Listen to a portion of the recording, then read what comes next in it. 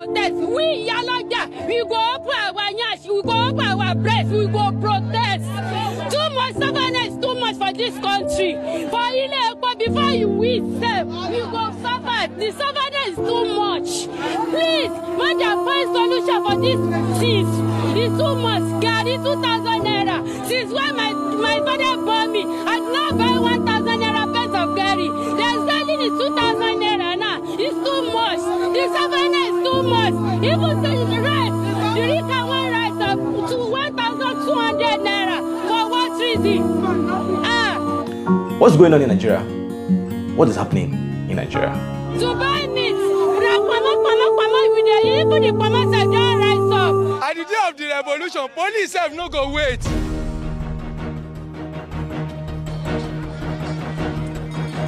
All anti-people policies must be reversed. I'm here to assure the NSC that we are going to give maximum protection. Rice is no longer affordable for Nigerians.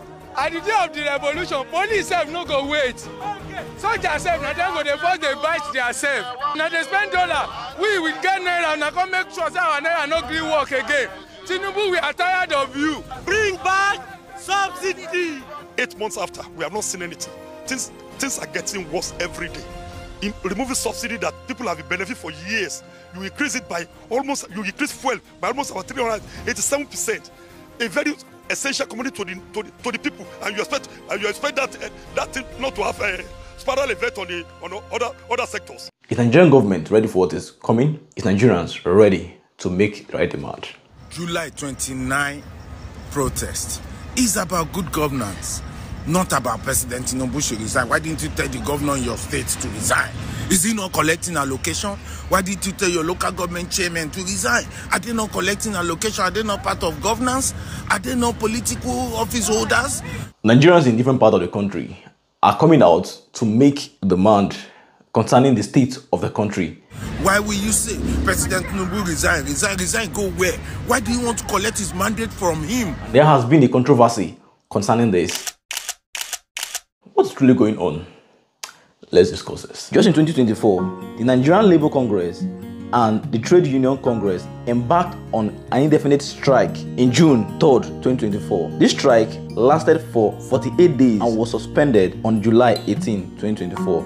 This strike had a significant impact on the country. With national grid, airports shut down, banks, schools, hospitals were affected during this strike. Nigerians were totally left on blackout for days on the effect of this strike. What was the demand? They were asking for the minimum wage to be increased. Their request was for the federal government to increase the minimum wage to 494,000 naira, which the federal government said no, this money it's too much.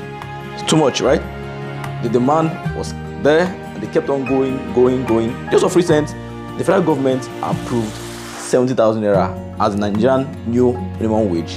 Now, let's talk about the Nigerian minimum wage. 70,000 naira. Let me give you an instance. We have the government-owned facility known as the Blue Line, as a train. The train is currently costing Nigerians riding this train 750 naira for each trip. So, if you're going to Mile 2 to Marina, which is CMS, which we know as the Lagos Island, it will cost you 750 naira to go. To come back, it will cost you 750 naira. And let's take our working class, like a normal working day, Monday to Friday, which is 5 days in a week, and we'll have 4 weeks in a month, right? So that altogether, you'll be having about 20 days. 20 days. Then check 750 times to and fro, 1,500 naira. 15 times 20. That means just on transport from Mile 2 to Marina, you are spending 30,000 naira just coming from Mile 2 to Marina. Your minimum wage is 70k. That's the minimum wage. And trust me, it's the minimum, though some in more than that. But on the average, we expect people to go home with 70,000 naira, right? Let me keep the fact that they're coming from their house and they pay transport to get Mile 2 before boarding the train. On the average, Nigerians currently eat. Nigeria we eat nothing less than 1,000 naira right now. That's this. Just I don't know. Amount to manage after all is less than $1. Now you manage to eat 1,000 naira on a square meal, and a normal human being is expected to eat at least 3 square meals, right? Now you're eating 1,000 naira times 3. That's 3,000 naira on each day. Normal, as a human being, we eat every day, right? True. Okay, if we should spend 3,000 naira as a normal meal, as a cost per meal on daily basis, 3,000 naira times 30 days. Do the maths. If my is correct, 90,000 naira. You have 90,000 naira, you have 30,000 naira for transportation. This is just a working class. You have family to take care of, you have your own personal needs to take care of. Come on, let's even talk about clothing. To get a decent dress here in Nigeria, you should at least have, on the average, like at least on the average, 20,000 naira for just a simple dress. I will stop here for now to continue. Are you getting the point now? Are you getting the point? Like, somebody is going home with 70,000 naira. Are you understanding why Nigerians are coming out to make the demands? But don't get it twisted. $70,000 is not a child's play. So what is happening to Nigerian naira? What is happening to our currency? For one, I witnessed Nigeria exchanging $1 for 70 naira. Yeah, at least I had that experience. But right now, I'm seeing Nigerian naira exchanging for 1,600 naira currently, and still going up. Beyond how much Nigerians earn on monthly basis, on daily basis, we have high rate of insecurity in different parts of the country. In some part of Nigeria, we have people flee their home. We have people scared of even traveling to their home. You know, our roads have become a nightmare all because of insecurity. We have things going on in different parts of Nigeria. In the southeast Nigeria, we have the unknown government. In the north central, we have the bandits and all that going on in different parts of the country. And we have higher cost of living. Like, we can't even buy food items. Things are very expensive. You can see we are protesting. The Igbos are protesting. On top of that, we have some Nigerians saying that this protest is none of our business. Our tribe called for us to vote for the right candidate during the election, but some tribes said no. So for that, it does not concern us, it does not affect us. We will be fine with or without the hardship going on. While some tribes are saying this protest is for us, we'll make sure this protest is successful. We'll do everything within our power to ensure this protest has a huge effect on the Nigerian government. Like, Nigerians have different opinion concerning this protest. Speak to the people of Nigeria. Your crying is right. Your complaint of hardship is right. But is the solution found in carrying placard and lining the streets? Is the solution found in copying a country lesser than us? The references that are made today to Kenya and all the rest of them, they are smaller countries to Nigeria. We are giant of Africa. We must provide solution that is better and sustainable and lasting.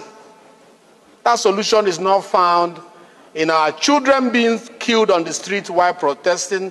It's not found in our raising placard. It's found in supporting the policies of government and understanding that these policies need time to begin to materialize. If I should go on listing why this protest is valid, this video would definitely not be enough to contain everything. I'm not sure you two want to wait and listen to everything, and I can't even say it all.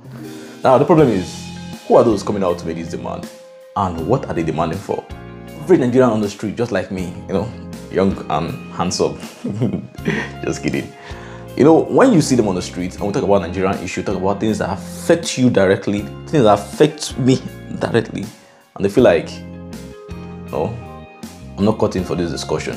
I'd rather discuss football, I'd rather discuss things that will make me happy, rather than discussing Nigerian issue. At the end, they are the end consumers of this particular problem. They are the ones directly affected on this particular issue. On that day of that protest, what is the mindset that Nigerians are coming in to make that request? What is the demand? Does average Nigerian know why they are making this protest? Let's take Kenya for instance. Kenya had a goal why they are coming out to protest, which we all know. Even I'm not a Kenyan, I know about what they are demanding for. Take NSAS for example. We had a request, NSAS, of which it came to pass. Are you getting the point now? Like, what is the demand? What are the things? End bad governance. Like, what's bad governance? Shame on all of you. Shame on all the civil servants. How many times we, the children of this country, are protesting, fighting NSAS? Now the children are still organizing again to go and protest on the streets to lay their life. Aba women protested, right?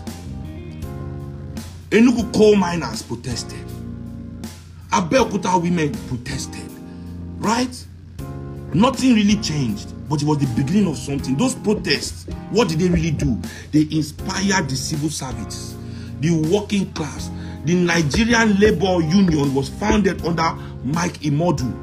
Now, that same population where they say vote, is the same population you need for protest. Voting is the biggest #1 protest. So as they no protest that time and they want to protest now, no wahala.